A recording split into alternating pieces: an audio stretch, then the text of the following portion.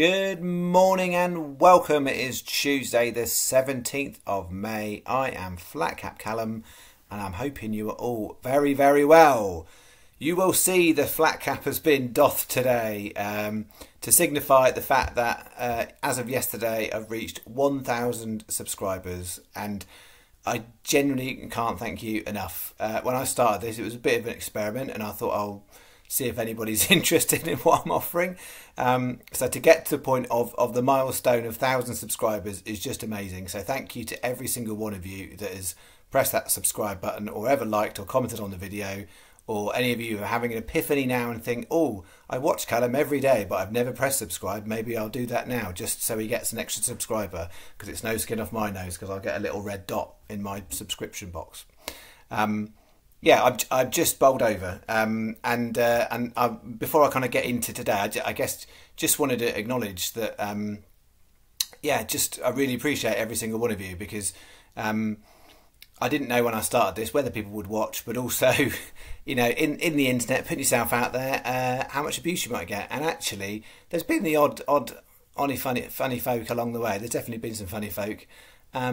But the vast majority of people who watch the video, who comment, who you know, tell me if they like or dislike, are really, really positive, and that's just really nice. And it does, you know, it does just sort of warm your cockles a little bit and make you think, actually, yes, you hear lots of things on the internet about, there's a lot of doofuses about, but actually the vast majority on here have been really lovely. You know, the very, very first person to comment, has to be said these bets are stupid, you know nothing about horses. So, you know, everybody's entitled to an opinion, and that was the very first comment. But since then, the less rude comments have kind of been few and far between.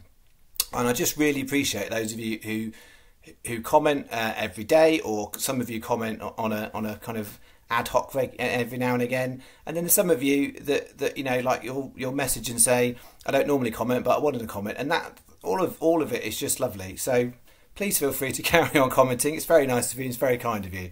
I mean, the point was, for me, when I started, I was like, I think I'll give YouTube a bit of a go, because basically I feel like I can try and help some people. So, as I've said many times, I've bet all my life. Haven't done it as anywhere near as seriously as I've done it the last few years. And I haven't always been profitable. So originally, when I started, like most people, you don't make money, and you learn you know, as you go. You learn which races are better. You learn how to read form, and I've got, you know, systems and processes that I follow now that make me a profitable gambler. And you know, putting out on the channel, what I wanted to do is put out the easiest stuff to follow. So I try and avoid the side markets generally. That is what I was trying to avoid. Just doing mainstream markets that most people can access and put it on with a high street bookmaker, or indeed online. Trying to promote the fact that Sky Bet is by far the best one in terms of making easy profit because of the extra place races. So I wanted to do that. Statistics are massively important to me. I always keep loads of statistics. So I haven't seen anybody out there on the internet that's providing the level of statistics that I can for the channel that I've got. And to me, that's what I've always said. I want to be judged on the long-term profit and loss. And right now, the channel is running just over 20% all sports, 22.5% for horses. So the profit and loss is really, really decent. We've made profit every month. And yeah, so I mean, you know, to be fair, expected to at least hit one bad month by now. It will happen, but we've managed to get away with it thus far. So statistics are really important to me, but also what I didn't see anyone doing was multiple bets. And for me, I want to make it a bit fun. I don't want to just sort of pick the statistically best races of the day and you know, have a punt on that. I want to be able to put a staking plan out there, explain why I'm selecting the horses I do, because I can explain every single one of them, and I don't mind sharing, because the whole point here is we're trying to get more money back from the bookmakers so that more casual punters have got a bit of profit. So more than happy to explain any time why I'm picking a horse. And I guess the thing with that is staking plans and volume are not for everybody, and I appreciate that, and that's why I didn't know what people were gonna watch or not, because it's quite niche. So basically doing a niche subject within a niche subject, because some people just want a horse, and some people just want one bet, and that isn't what I'm about. And obviously some days I put out one bet, and most days it's multiple bets. But multiple bets isn't diluting the profit and loss for the channel, and I think that's a really important point to make. You will have a lot of people out there who will give you a tip, and they may or may not keep statistics. The statistics I've got are based on the volume I've got.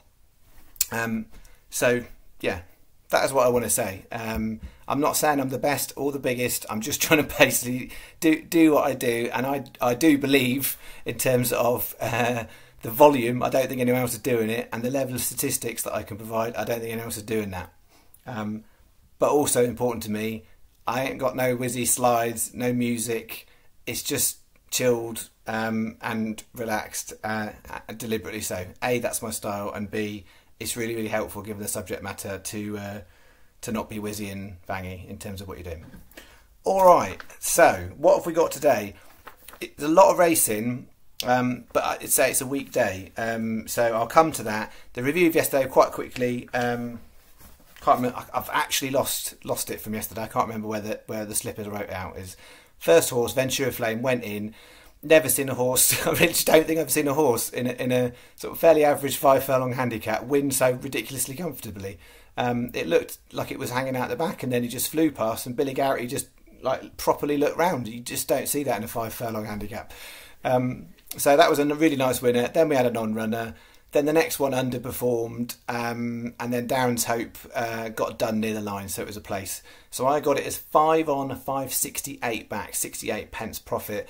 If you'd got the SP or the better than 8 to 1 on Ventura's Flame, you would have done better than the channel, definitely.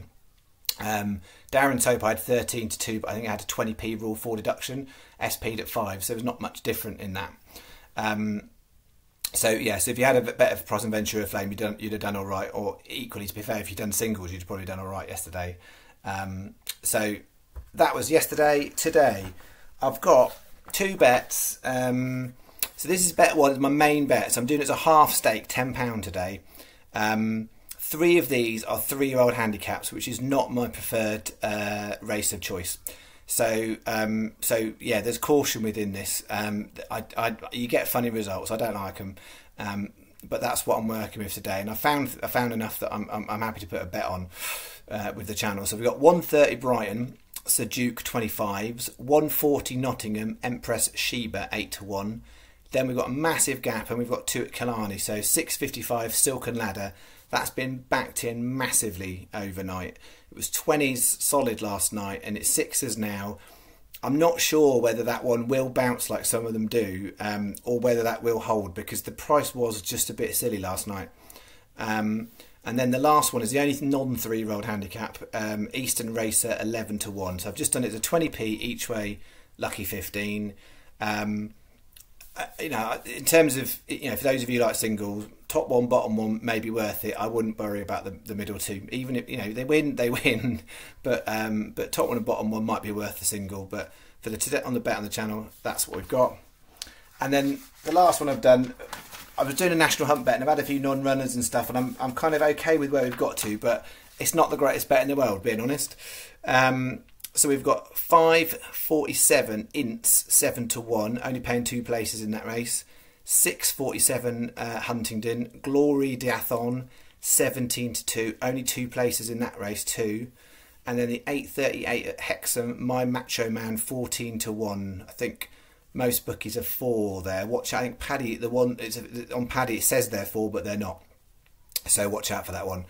20p each way Trixie, and 3.40p each way singles is how I've done it. So yeah, a bit of a risky one, but particularly this one, 7 runners and that, and you know my thoughts on 7 runner races. So a bit of a risky one on that one. That's only 5 runners, and that's a much bigger field. So that's my tentative £10 today. I've put out better bets, but the point here is any bet I'm putting on the channel I think is all right. So so it's there. I said I was going to do the golf tomorrow, but because it's one tournament, I've kind of already got the golf. So what I'm going to do is I'm going to go for it now, but I will repeat it tomorrow, because it is the USPGA after all, probably the 4th best major. So I've got this, I'll go for the golf bet, but I will repeat it tomorrow for those of people who are waiting for the golf tomorrow. So, golf. these are my singles. So I've got singles and a lucky 15. I've managed to get lucky 15 I'm happy with. So singles are these. So, and it's should flag as well, it's £12 golf bet this week.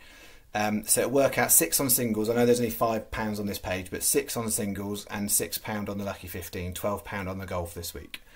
So best 3 on the golf for singles. We've got Keegan Bradley, 70s, Billy Hallshaw, 80s, Davis Riley, 150s.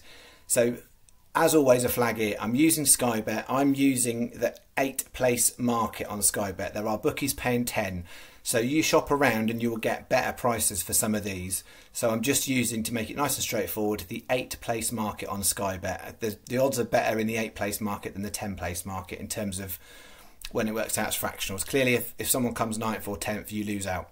But on balance, in terms of the win part, it's much better to do them on the 8th place market on Sky Bet. So those are the top 3, and they are 50p each way singles. I've then got the bottom 4, Taylor Gooch, Kevin Mitchell, Ryan Palmer, Cameron Tringle. Those are all 25p each way singles. So you might notice, those of you astute golf fans, I've got 7 Americans in my single bets, all Americans in the single bets. So they are those. Hopefully that says. As I said, I'll go for it again tomorrow. And then the lucky 15, I'm going for it a little bit here with a bit of a price. So what have we got for the lucky 15? Top Englishman, Richard Bland, 14s. Then we're going top Asian, Anibana Lahiri, 9-1. Top South African, Charles Schwartzell, 6-1. And the monster in the bet, top Continental European, Alex Checker, 100-1.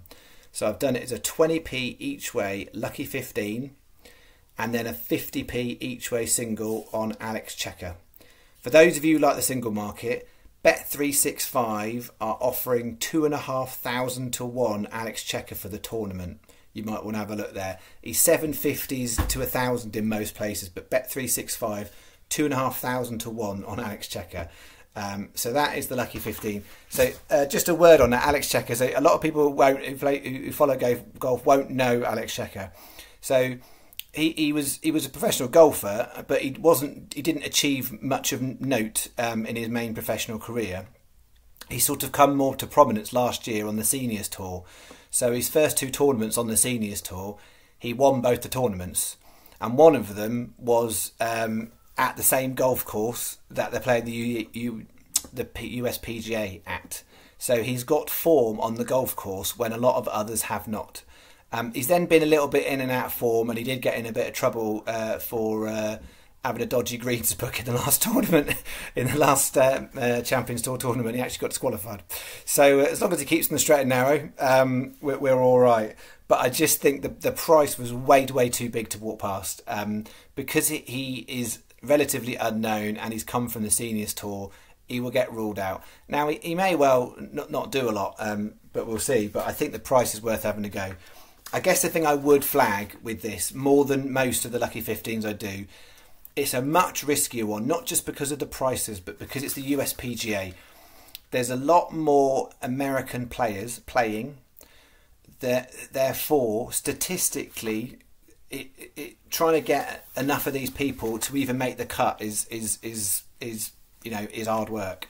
So if 3 make the cut, I'd be really happy, to be fair, because it's a major, so the cut mark's going to be tough, and so yeah, just coming in the top half. So I don't know whether even in some of these you might end up like you could have a tie for 3rd, missing the cut. I don't know. It really depends. It has happened before in some of these tournaments.